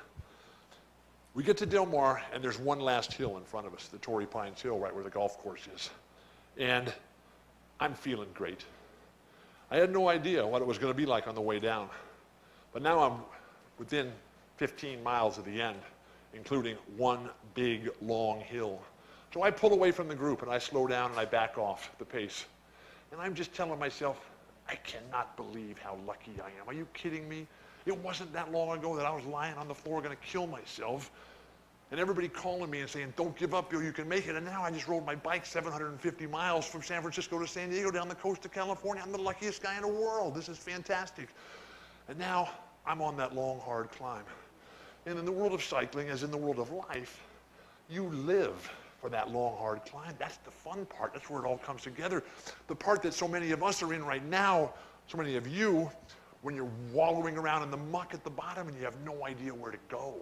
You have no plan, you have no hope, you have no dream for the future. But now I'm actually celebrating. I'm riding my bike and I'm on the climb and I'm going. I'm all by myself and it's sunny and it's beautiful and sweat just pouring off. I got the biggest grin on my face and I'm thinking all these people just telling me, don't give up, Bill, you can make it. And I come around the halfway mark and I figure everybody's already gone and passed. But I look up ahead of me and just up the way is one of my teammates. Her name is Kelly. And Kelly is the finest looking woman in the world. She's just like gorgeous, perfect, like Michelangelo, like Da Vinci, like Juanita over here is Dr. Moss's wife, and just absolutely perfect. You just want to reach out there and touch them, you know. It's like, oh my gosh, this is perfect. And Kelly, unlike us, Kelly's in a wheelchair, and she's paralyzed from the ribs down. And she had just ridden her hand cycle all by herself from San Francisco to San Diego, and she's on that last long, hard climb. Now, in the world of challenges, what we do is we do what we can. We figure it out, and we get the job done. And that epitomizes what this group down here, these doctors, these healthcare providers and practitioners are giving us. They're figuring out and they're getting it done, changing all the time, going from the rotary phone to the smartphone, going from the Dewey Decimal System to an iPad, going from the shark bite to minimally invasive surgery, giving us the chance to play in the game. And so I'm coming up behind Kelly, and Kelly's really struggling. And she's not going to make it. I'm singing the songs of our organization. Jerry Garcia, The Mission in the Rain. Some folks would be so happy to have just one dream come true. Or maybe Bob Dylan, The Chimes of Freedom. Far between, sundown's finish and midnight's broken toll. We ducked inside the doorway, thunder crashing, tolling for the warrior, tolling for the luckless, the abandoned and forsake, tolling for the outcast, burning constantly at stake, striking for the gentle, striking for the kind, striking for the guardians and protectors of the mind, and for every uptight, hung-up person in this whole wide universe. We gaze upon those chimes of freedom flashing. And so I'm singing these songs to Kelly as I'm coming up behind her, and I'm telling her, don't give up, Kelly, don't give up. I see that she's crying and she's not going to make it. Now I'm right next to her. And we're barely moving. And if she doesn't get one more crank over, she's going to start coasting backwards down this hill again, and then she's really going to be up against it. I look down, she's already in her climbing gear. She's got nothing left mechanically. But she finds something deep inside, and we get the rhythm going. And she turns it over once. And once you learn that you can do it once, okay, I can do this again. And I can do this again. And what is that fourth law of learning from John Wooden after demonstration, imitation, correction? Repetition. The daily work that you and I have to do for the rest of our lives to get that balance and that symmetry. When Kelly and I crested the top of the mountain, we just soared like eagles right down into La Jolla Cove there. And there was 1,000 little children, all of them with prosthetics, all of them in wheelchairs, just so happy that we were able to do something to help them. As I come to the end of my introductory remarks, we're going to open it up to questions and answers. I want to provide you with my home phone number. I only have one phone. I don't have a home. I live in the airport. And 619-890-9085. That's 619-890-9085.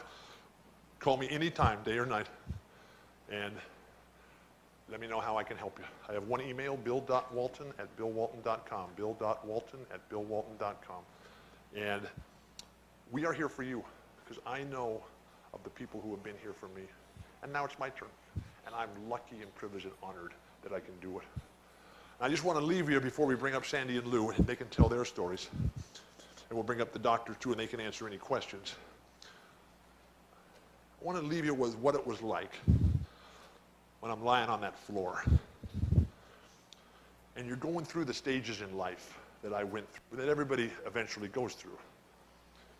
Where you think you're going to die, to where you want to die, to the worst of all possible stages, which is, oh my gosh, I'm going to live, and this is what I'm stuck with forever.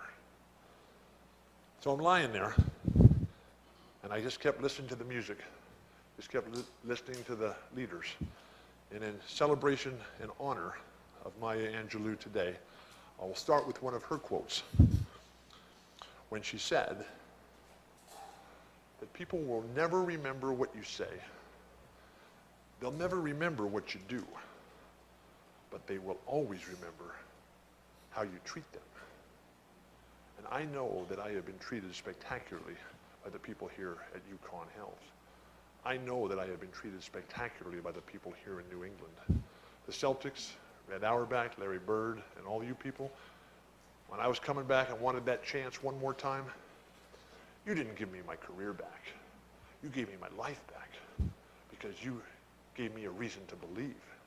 That happened again when I fell into the world of spine health and the nightmare that it is.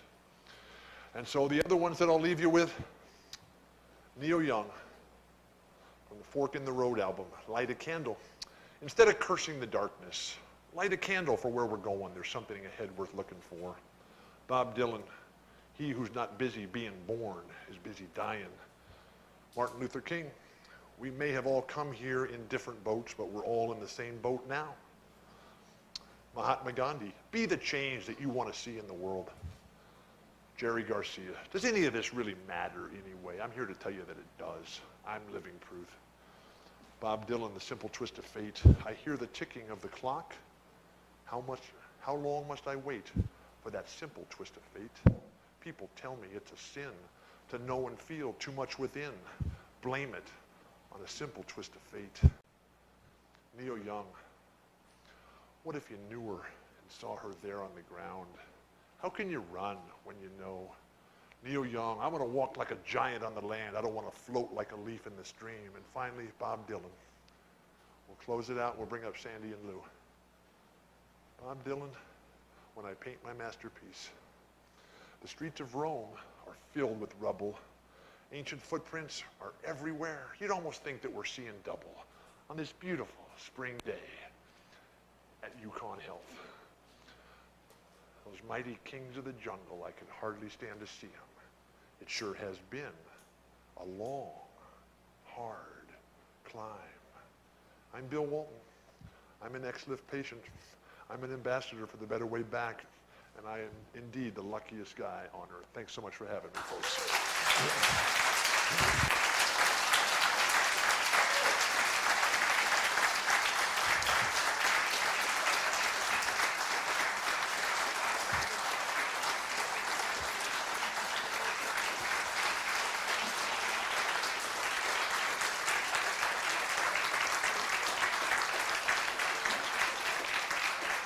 Okay, can we get Sandy and Lou up here, please? Thank you, folks. Can we get Sandy and Lou up here?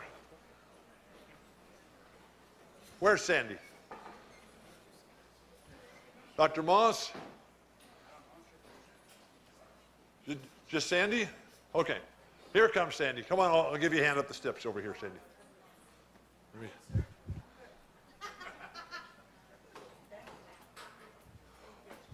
Sandy, how long ago was your surgery? You can use this microphone right here.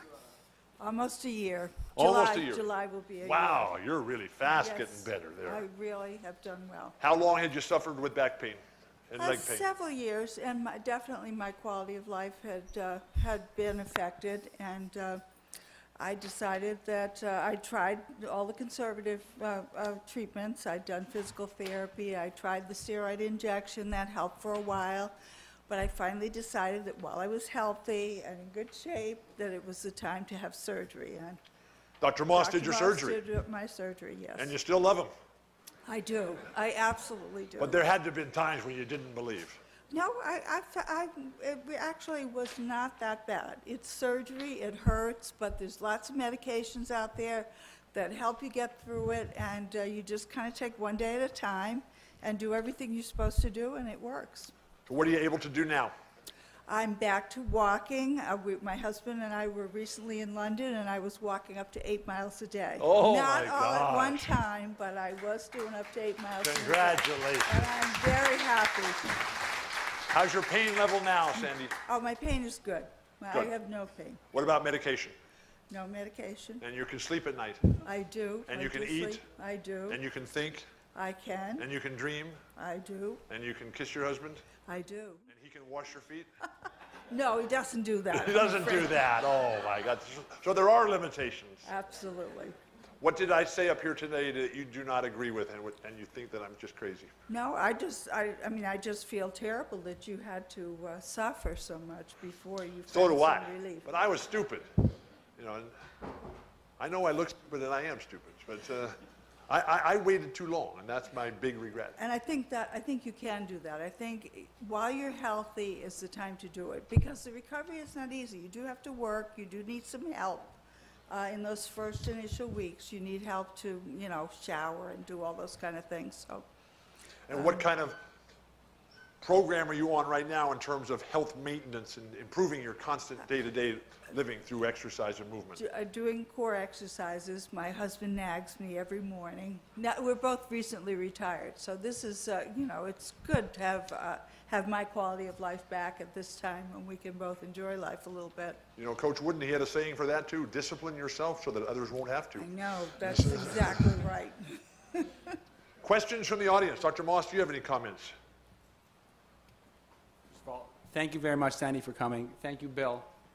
It's quite a story, and really, I think if I can highlight one thing is that whole idea that, you know, you talked, I hear this every day, that, you know, you had, how many people came up to you and said, this is the worst thing, don't let anyone touch your back, and I hear that all the time, and, you know, and it's sort of just, you know, it's, oh, who told you that? Was it your doctor? No, it was a friend of a friend of a friend who said someone had surgery and they never walked again.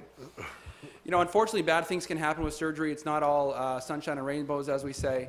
But certainly, we do have solutions for people out there. And I think getting over that initial fear, and this is one of the wonderful things about Better Way Back, is you can talk to people who had surgery. Call somebody up. Call up Bill. We all have his number now. Call him. Email him. Talk Celtic basketball. Talk about who Danny's going to draft. And find out that maybe there is hope and there's a way for you to get better. And just, I think that getting over that fear that people have is really the #1 thing, and just making that leap to actually looking for something out there that can help you. Education is the key to success in any challenge that we face. The more that we know, the better our choices are going to be. And I can remember when John Wooden was recruiting me, and it was a wild and crazy time. I was 15 years old. It was the summer of love in California. And I'd already been to my first Grateful Dead concert. I'm like having the time of my life as a teenager. And all these coaches are coming from around the land, and they're making every promise to me in the world. They're saying, yeah, Bill, come to our school. We'll make you the most famous player in the history of our program. You'll set all the records. Mr. Walton, how about a new job for you? Mrs. Walton, how about a shopping spree? How about some new jewelry? Billy, here's the cheerleader's phone number. She's our closer out there. I mean, let your imagination run wild. And I used to think that I had a vivid imagination, but that was before I met Dennis Rodman and Marv Albert. And they changed the entire spectrum of what was going on out there.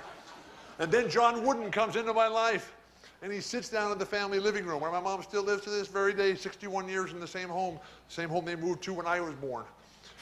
And Coach Wooden sits down there, and he says, Billy and Mr. and Mrs. Walton, I know what the other people are promising you. I know what they're telling you, but that's not the way life works. There's no guarantees out there. What I can promise you is that I'm going to give you a chance. And that's what UConn Health does. They give you the chance. But unless you're willing to invest, unless you think it's worthwhile, unless you want your life back, this is not something that they're just going to give you. It's not something else. It's not a pill. It's not a key that they turn. It's an opportunity. They can fix you. They can give you that opportunity to get back in the game, to climb on that mountain, to ride your bike one more time. But unless you do the work, it's not going to happen. What else? Any other questions out there? We got some questions from the audience. Yes, ma'am. The loser? Oh, that 14-year-old boy who lives next door. No. The one in the basketball court. Oh, he's in jail. Life without parole.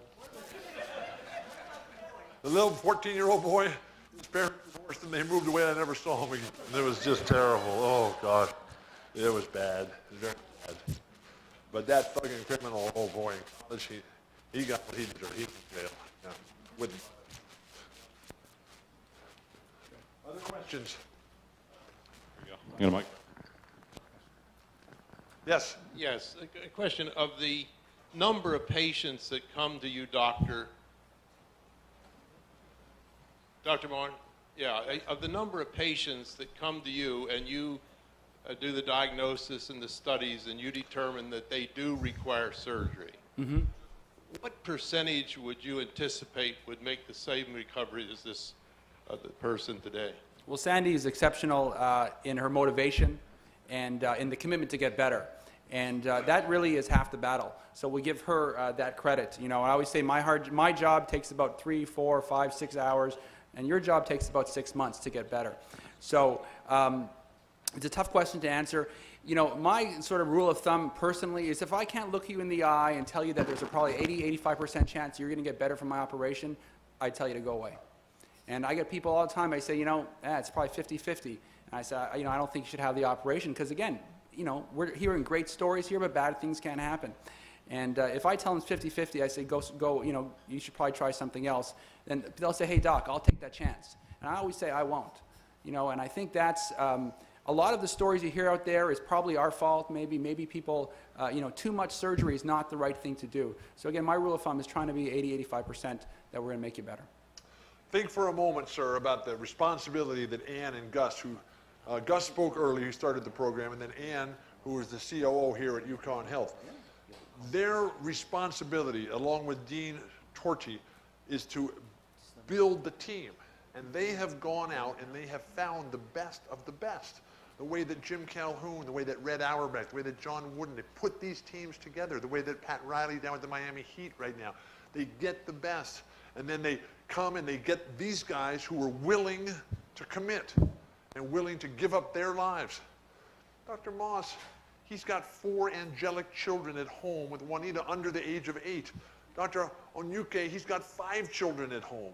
And it's unbelievable how these guys, they have no lives. They're just constantly working with psychopaths like me who are just, you know, ready to kill themselves. And then as soon as I get better, there's somebody else coming through that door.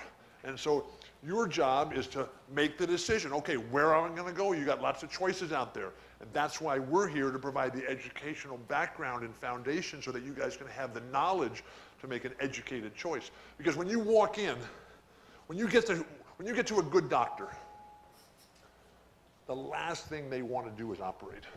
Because they know that there's no turning back from that point. And if you can get better, please do whatever it takes to get better without an operation. But sometimes you just have to have that operation. And I was one of those guys. I had to have it. I was not going to get better. And that's when I knew it was time for me. And am I sure glad that I did? And I'm just kicking myself ever since that I waited too long. Did that answer your question, sir? What was your question, by the way? I'm sorry. So, Bill, we have Lou who wants to come on up here, Lou. Come on. So, Lou, how long ago was your surgery? Which one? How many have you had? 2. 2. How long ago was your first one? 2008. So 6 years ago, and what did they do there? Fused 3 vertebrae. A 3-level fusion. But they did a, I guess we call it conventional method? A shark bite. You got a big scab, a big scar there, Yeah. right? Okay. And then when was your most, and how did that turn out? Well, prior to that I was told I waited too long, like everybody else. And back of my legs were hurting all the time. And you couldn't walk? You know, not Couldn't at all. move, couldn't sleep, couldn't think? Couldn't sleep in a bed. I slept 5 months in a recliner. Yep. And I blamed it all on overweight, out of shape. You? No way. No, believe No. me. I never would have thought that. Well, Okay. And so then what happened? I finally went to the doctor, and they told me I came here. The doctor's no longer here now. And he did the surgery, and it was heaven to me because I could sleep in a bed, I could walk. How long ago was that, Lou? That was 2008, and then a couple of years later, it just didn't seem right. Something wasn't right. So he said, I'll go back to him, see what he finds. He was gone. And it was Dr. Moss, and I didn't know him from Adam, and what am I going to do? So I read up on him on the net, and well, he seemed like he knows what he's doing, so I'll go see him. Turned out to be a great guy. And an excellent basketball player, high school champion up in Montreal. Yes.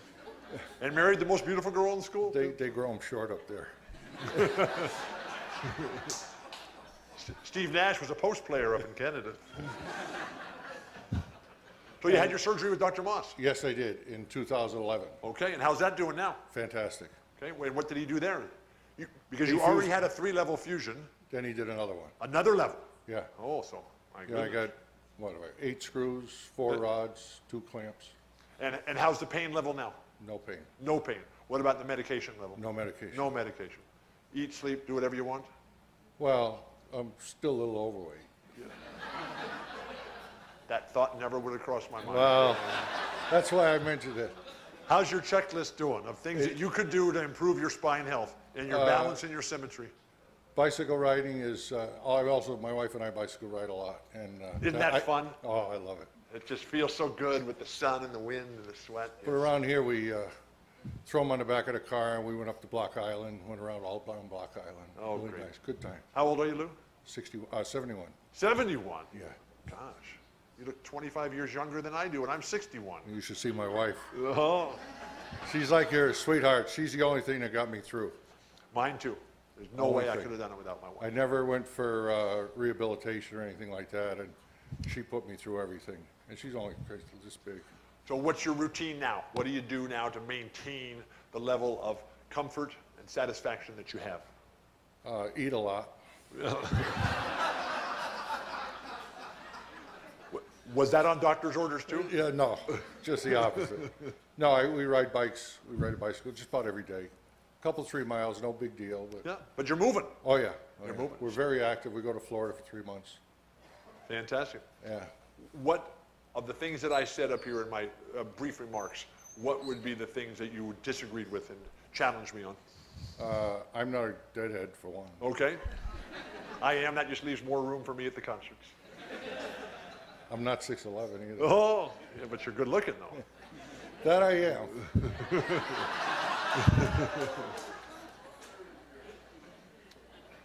So Dr. Moss, what are you looking for in a patient? What do you want the patients to do in response to the things you're trying to do? You know, like I said, it's my job is a short part, and the patient's job is really the longer part. So it's that motivation. It's that really it's just a willingness to want to get better. And I do see people that have, like you said, waited too long. They've gone off the deep end, and you know, really have almost given up. And it's very hard to fix that. And so, you know, we can fix your back. We can't necessarily fix the rest of your life, but we're going to try to get you there. You know, at least give you the building blocks to try to go that way. And so all I ask, you know, from patients is we work together. It's a team sport, just like basketball, just like hockey, Canada. Hockey, come on. Montreal In Canadiens are San playing against the Diego, we Rangers. use our ice for margaritas. Come on. So it's a team sport, and you know we have a great team here. There's myself, Lindsay Smith is our PA. We have physical therapists. We have everyone that works together to try to give everybody the best chance to recover. But you got to really make that commitment on your own. And let's talk about that commitment and how you can help yourself. We've spoken tonight about the team and the value of the group, and there's an incredible team here, but never discount the value of the team in what you're doing in terms of the climb back up on the mountain, because it is incredibly hard to swim laps by yourself. It is incredibly hard to push steel and lift weights by yourself. But if you go to a gym where other people are working together, think about it on a basketball team. If you're playing and you're not having a good game, somebody else is going to set the pace. If you're on a bike group and you're out there riding and you're not feeling strong today, somebody else will come out and take the lead. When you go down to a pool, the pool I go to, it opens at 4:30 in the morning. Stays open till 11 o'clock at night. And there are hundreds and hundreds of people in it all day long just living this whole world of spine health, just working out constantly, moving, stretching, working on that extension, getting those muscles there and in the front, doing your sit-ups, your sit-to-stands, your Roman chairs, your hip flexors and your hip extensions and all the different things that will allow you to have a chance to have spine health. And the same thing in the weight room. Have the music on, have video on the back. I always tell the people who I'm working with, when you're feeling really bad, don't watch television. Because television sells fear and death. Listen to music, be with other people who are trying to get better, and when you're really up against it, go and volunteer at one of 3 places. Go and volunteer at a children's cancer hospital, go and volunteer at a VA hospital, and go and volunteer at a homeless shelter. And they're easy to find because they're everywhere. And you'll walk out of that place after you come in and volunteer, spending a day doing anything, whether it's mopping the floors, cleaning the toilet, serving the food, doing the laundry, whatever it is, you'll walk out of there and you say, I'm the luckiest person on earth.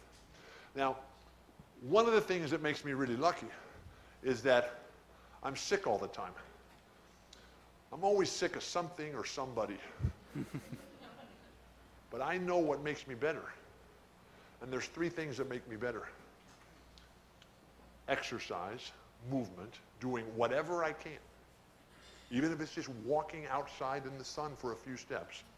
being a part of a team, being around other people. My ultimate teammate is my wife, our children, our family, but I've got other teammates as well.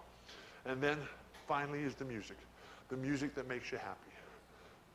Immerse yourself in a world of happiness, in a world of hope, to give yourself the chance to feel better. Do everything you can to make yourself feel better.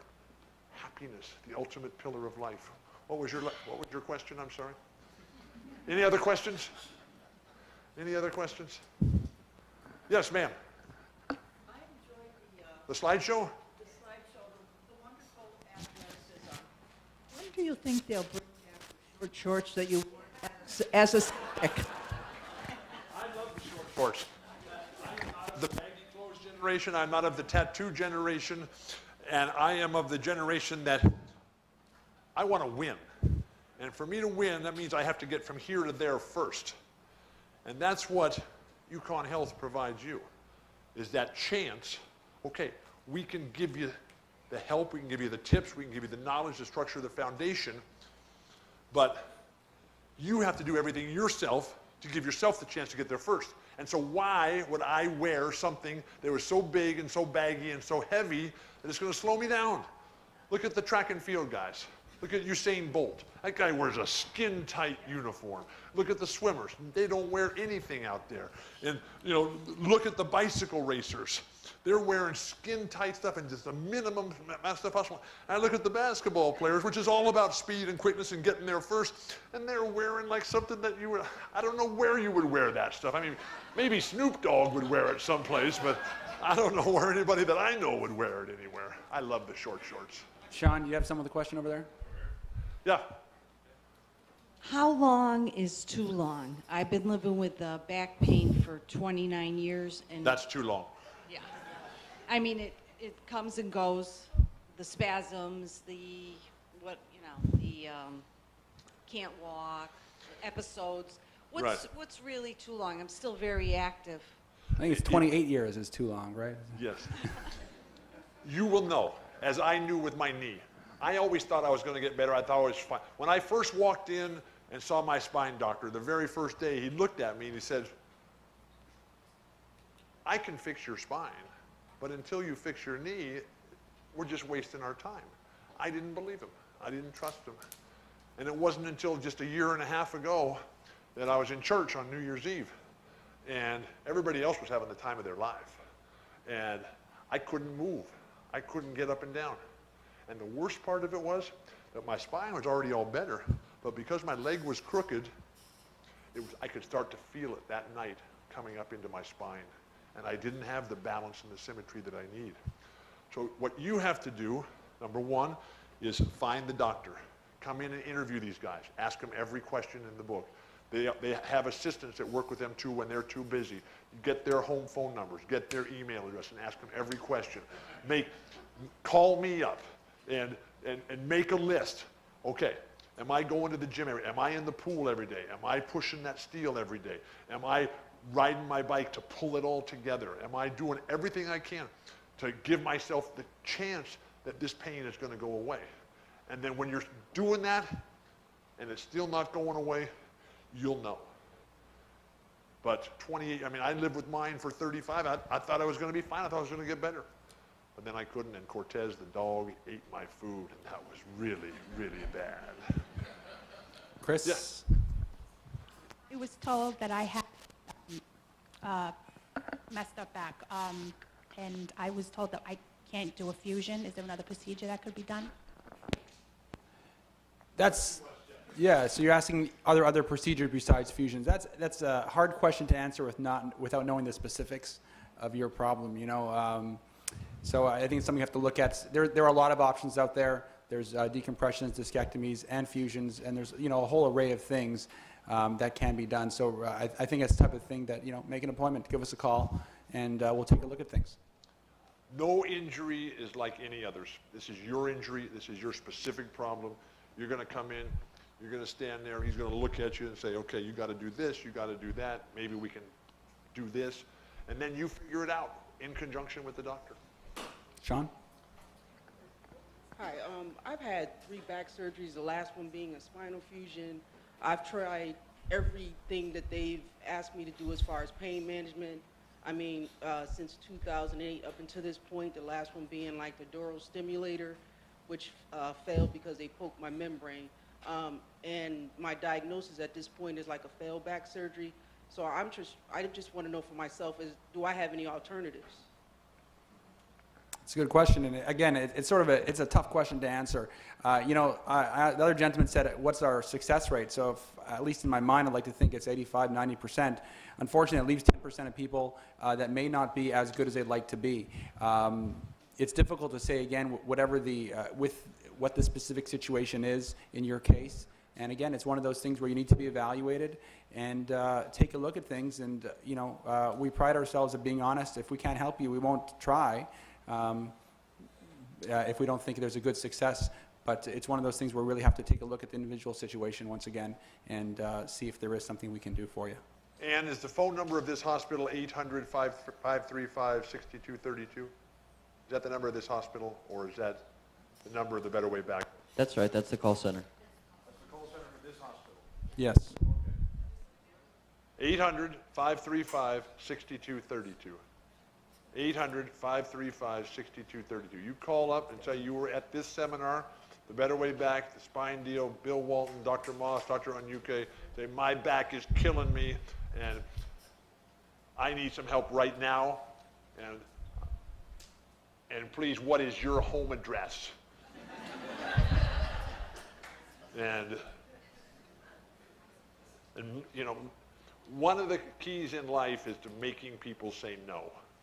And you know, you're going to be, we were up today visiting the patients in the hospital who had just had the surgery, and they were hurting, because you do hurt after the surgery. I mean, this is not something you walk in, it's not like, anybody here have cataract surgery? Anybody ever had cataract surgery where you walk in and you walk out of there 10 minutes later and you're like fine immediately?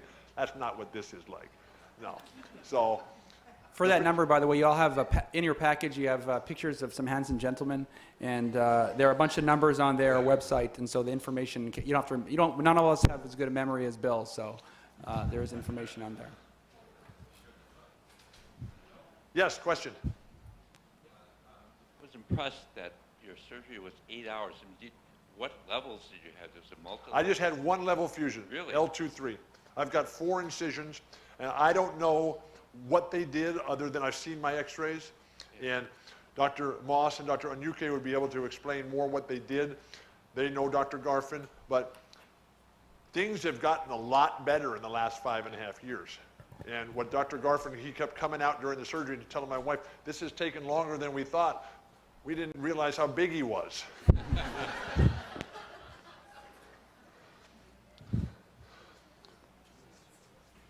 Yes, more questions. In the back there. Yes, I don't think I need a microphone. Am I okay over there? I hear you just fine. We've talked a lot about surgery, but that was the last 2 steps of the ladder that you had, the staircase. Before that, there was physical therapy and other things. Does your practice deal with that as well? For example, after sciatica, people develop things like what they call, I guess, rock foot. You know, you start walking like Frankenstein. Sure. Like me.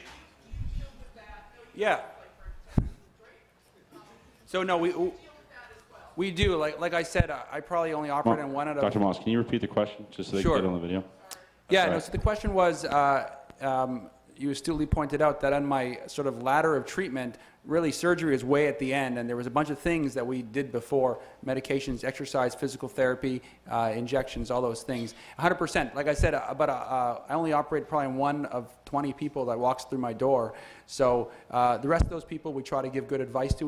We prescribe physical therapy. We prescribe anti-inflammatories. I have a colleague, Dr. Joseph Walker, who's a physiatrist, who's really a whiz at spinal injections. And so we really, sometimes what we'll try to do is we'll assess you, we'll try to guide you to the right direction where you need to go. That may be us, that may be somebody else, but again, we will try to get you to that direction that you need where you are on that ladder, depending on where you are when you show up. And UConn Health provides all those services, right? Yeah. Physical therapy, direction for massage therapy, for acupuncture. Yeah, we have most of the services available here, and if not, certainly we know people in the area that we trust, and we'll send you to. Here, Chris. Yes, I was wondering, I've been doing this for several years now and did several therapies that all the acupuncture had and all the doctors said no. But Hang on, we're going to get you to the microphone. Again. This one works better. thank you. But I wonder, is age the reason that they're saying that for me? Because I'm 80, so, and I've had a stroke and stuff. Does that all come into consideration that a surgery would be very dangerous for me? So if I understand, the question is that you've been through all this treatment and you still have pain, Yes. and people have told you you can't have surgery. Yeah. Correct? The minor one, they said below, they wouldn't go up into the upper disc Right. area. And so, but I have done all the acupuncture, surgery, and therapy, and Oh, and that's a good everything. question. Age in itself doesn't really mean very much these days. I've operated on 8-year-olds and 88-year-olds. after I'm lower than that. So I think the record is 99, not in spine surgery, so age itself doesn't mean anything. But once again, we always have to weigh the risks and the benefits of surgery. Right. If you have a lot of medical problems, you've had strokes, heart attacks, things like that, maybe it's just too dangerous to have the surgery. That's what I was wondering. That's a difficult thing to tell patients, obviously, and we try not to do that. If there's something we can do to optimize your medical health before surgery, we certainly can try to do that. And that's a frank discussion that you need to have with your doctor and really understand the risks and the benefits. And sometimes you take those risks when we think the benefits do outweigh them. Sometimes we say, you know what, the risk is too high, and you're better off continuing with how things have been. That's a tough conversation, but one we have to have sometimes. Okay, thank you very much.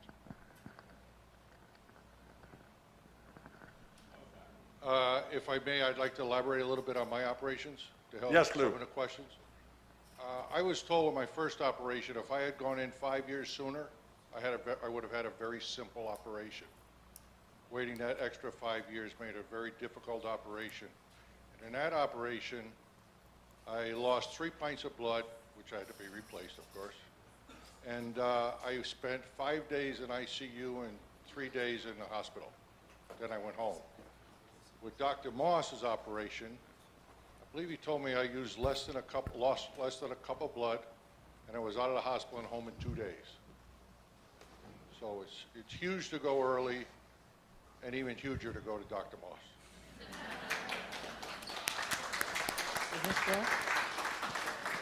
Lou, what's your wife's name there? Oh, June. Hello, June. Hi. I just want to thank Dr. Moss for giving me my husband back. I mean, Excellent. he is outstanding. And thank you. Very good. Here's a question right up here. Yep. Okay, we'll try that. Hi, I just wanted to hear from Lou or Sandy more about the difficulties right at the beginning.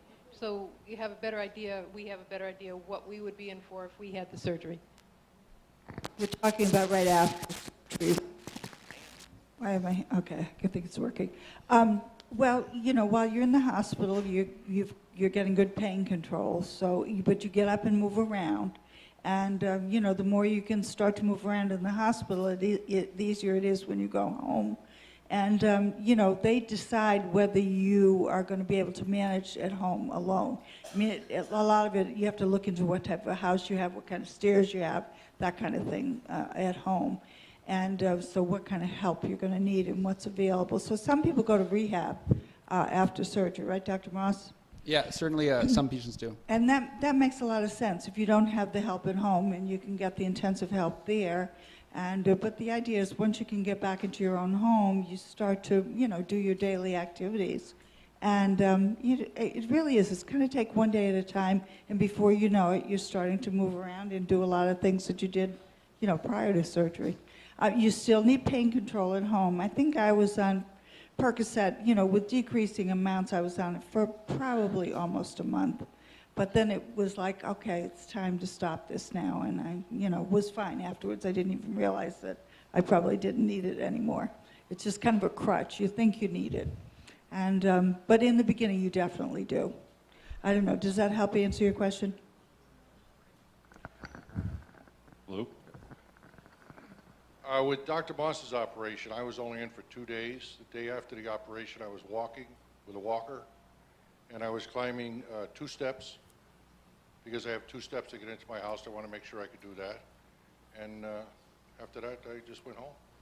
And it's very important that you have somebody that really could help you good. And my wife she's the best. Way to go, June. We love you, June. Well done.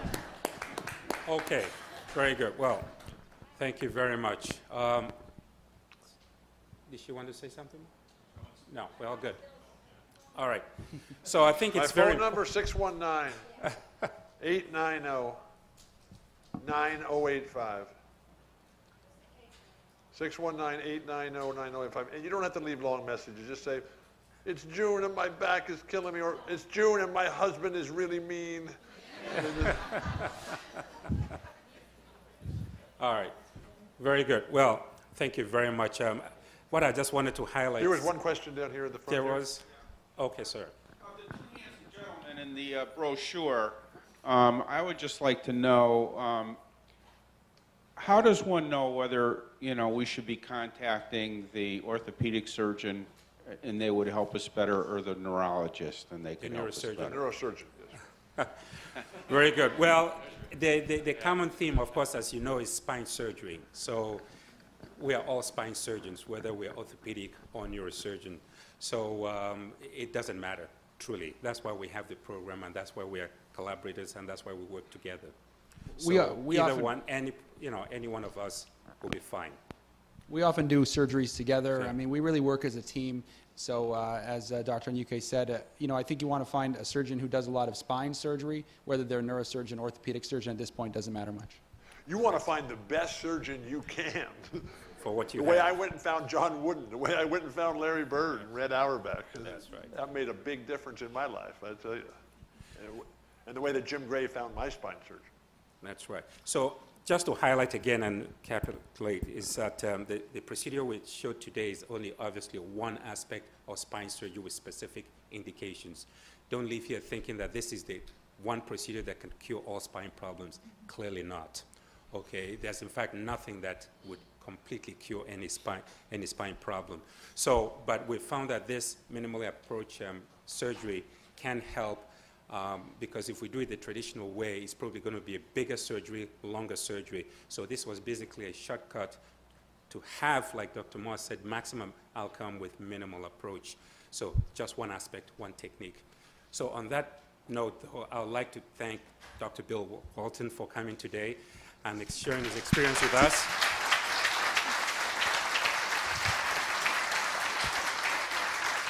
And Dr. Isacc Moss, who really has popularized this procedure here at the Health Center.